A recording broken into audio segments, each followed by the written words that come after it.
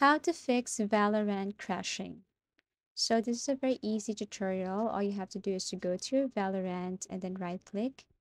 Now go to properties, go to compatibility, and then next you just have to go to the search bar and then kindly search for Windows Defender Firewall. Here it is. Now click this one or tap open. And then here you just have to click this allow an app or feature, and then here you just have to click this change settings and then click this allow and then click browse. Now you have to look for Valorant.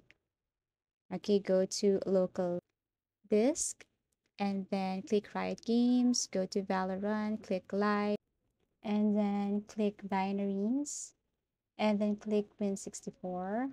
Okay, click add. And then all you have to do is to simply make sure that you have checked this Valorant here. Look for Valorant and make sure that you have checked both the private and public. Okay. And then after that, you just have to click OK. So you have to exit or you're going to exit the settings, go to the search bar again, go to device manager, click open. Now here you have to make sure that your adapter is up to date. Click this, click update driver. Now if you have not yet updated your driver and you need to uninstall it, you can uninstall the device and then install it again. As easy as that. Thank you for watching this and I hope to see you in our next video tutorials.